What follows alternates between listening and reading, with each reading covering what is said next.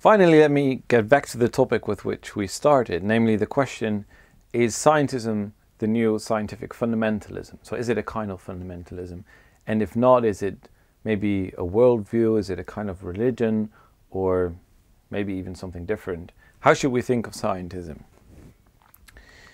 Well, I think we should note that the word fundamentalism is used quite often nowadays for different sorts of things. So there's secular fundamentalism, there's market fundamentalism, there's atheistic fundamentalism. So one can be, if that's true, one can be a fundamentalist without embracing anything religious or supernatural.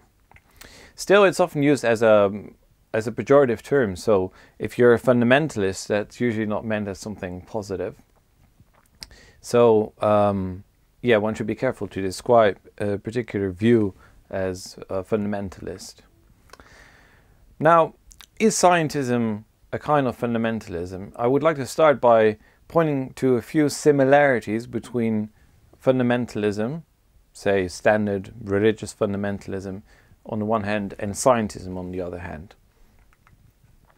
And I'm going to focus on the unrestricted kinds of scientism. So the varieties of scientism that say only science provides knowledge about anything whatsoever.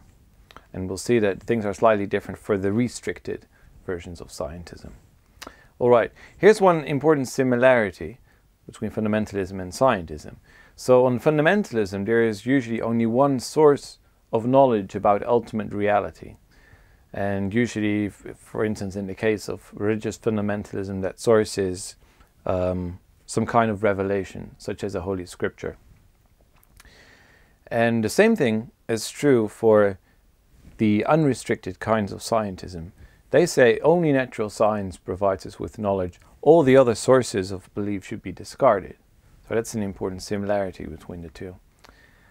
Second one is scientism can be interpreted as a stance. So then it's not a claim or a statement, but a much larger thing, a much broader and deeper thing that includes statements, but also beliefs, attitudes, certain approaches. So if scientism is a stance, then a rational debate about it is going to be much more difficult. And that's another similarity with fundamentalism. Fundamentalism is usually not merely one or two beliefs or claims. It's a whole set of beliefs and attitudes, an approach towards reality. And the unrestricted versions of scientism do the same. Finally, one important similarity that one might want to point out is what one could call the dogmatic dismissal of conflicting evidence. So you will find this with certain adherents of scientism. So they will just discard any evidence that conflicts with their scientism. But I would be careful to say on that basis that scientism is a kind of fundamentalism, because that's going to be true anywhere. For any belief that you can find, or for any statement, you will find adherents that dogmatically dismiss any kind of evidence to the contrary. That will also be true for any religious belief system or moral belief system. So, and when you look at scientism, you will find many adherents of scientism that actually critically reflect on the arguments for and against scientism. So I wouldn't be willing to describe scientism as fundamentalism on that particular basis, even if there are people out there who embrace scientism and just discard any evidence to the contrary. Okay, so those are some important similarities. And you'll find this if you look at particular examples. So here's one example, a quote from Richard Dawkins, I don't think he needs much by way of introduction, the British biologist and well-known author. Here's what he says: "We no longer have to resort to superstition when faced with the deep problems. Is there a meaning to life? What are we for? What is man?"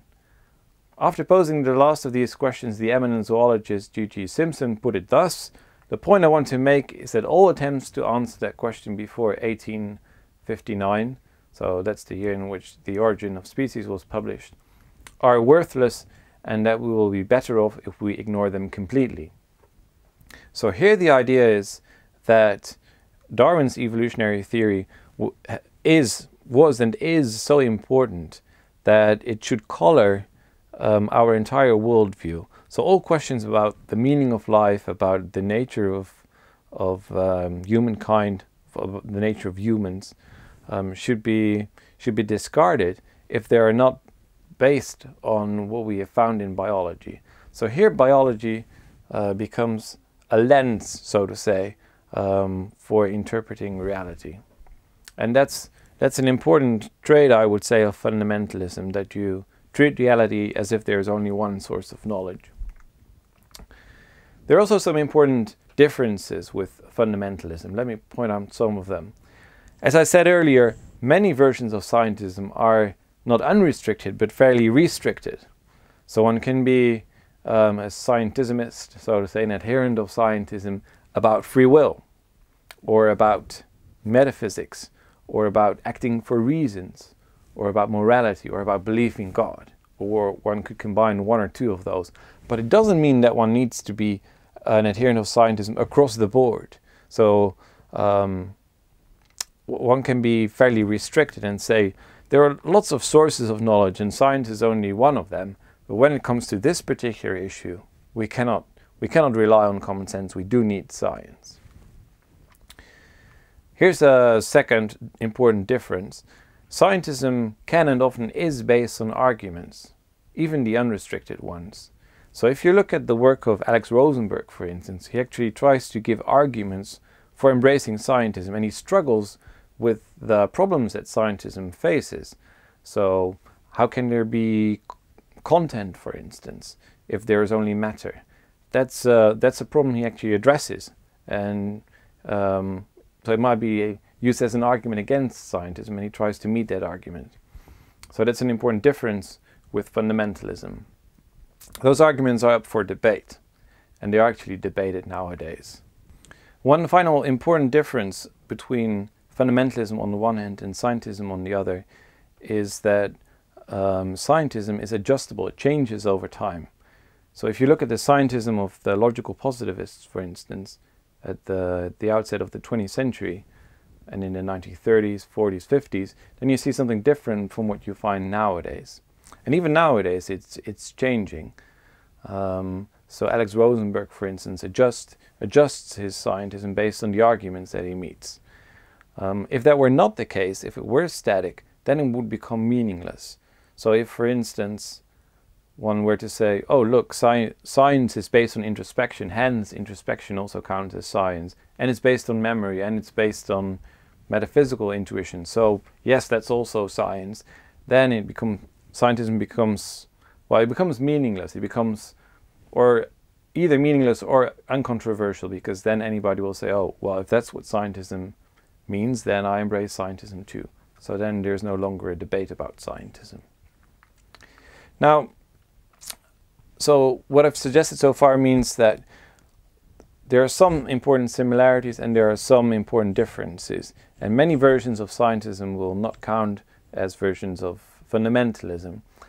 I would like to close by drawing attention to the similarities between scientism on the one hand and religion or worldviews on the other hand. So that is something slightly different, of course. Okay, I think an important similarity is that, like many religions and like many worldviews, scientism gives you a certain picture of reality. So it tells you, for instance, such as Alex Rosenberg, for instance, claims, it tells you that only the physical exists. Right? So the whole world, reality as a whole, is physical. And it tells you also our place in it.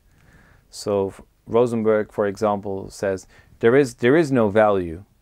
I mean, we can make up value, but it doesn't really exist. There is no free will. That's an illusion. We are just material beings. So it tells us something about the place we have in reality as a whole. It is also a certain approach to reality. It tells you how to get knowledge about ultimate things, like many worldviews and like many religions do. So they will tell you, this is a source of knowledge, science is a source of knowledge, but if you want to get knowledge about ultimate things, you will need to consult, say, this holy book or this particular revelation. Well, scientism does the same. It tells you how to acquire knowledge about ultimate things. Namely, we need to consult the natural sciences. Only if we consult the natural sciences, then we get knowledge about the ultimate facts about reality. It is also a worldview in that it's characteristic of most versions of scientism that it tells you that there is no supernatural realm. So there is only the physical, or maybe something that supervenes on the physical minds, but surely there's no supernatural realm. There are no gods or your demons or angels. So it is like many religions and like many worldviews in that it tells you what exists, what ultimate things exist. And one might reply, look, but that's merely negative, right? So many religions claim that this God exists or that God exists, and scientism doesn't claim that this God exists. In fact, denies that this or that God exists, or any God. But we should note that any negative claim entails a positive claim. So if you deny that the supernatural exists, then you claim that only the natural exists, only the physical exists. And that is a certain claim in itself. It's a certain commitment. So that gives you a picture of the world, a certain idea of what reality is like. Finally, the final thing I would like to say is that many kinds of scientism will count as a worldview, maybe not as a religion, because the word religion suggests that there is believed to be something supernatural. But many restricted kinds of scientism will not count as a worldview. And that is because they're way too restricted for that. So if one believes that metaphysics, for instance, cannot be carried out as it is done by philosophers, but that we need to rely on science when it comes to metaphysics, but one also believes that, say, we know the reasons for which we act, one has certain moral beliefs and we have knowledge about the moral realm and so on, then that as such is not a worldview. It's just way too restricted for that. So my final answer to the question whether scientism is a case of fundamentalism and whether it's a case of religion and worldview is, it all depends. The unrestricted versions sometimes count as fundamentalism. They at least have certain traits of fundamentalism, but there are also some important differences between the two. When it comes to the restricted versions, they are often way too restricted to count as worldviews or to count as religions. So in the end, the answer to that question is, it all depends.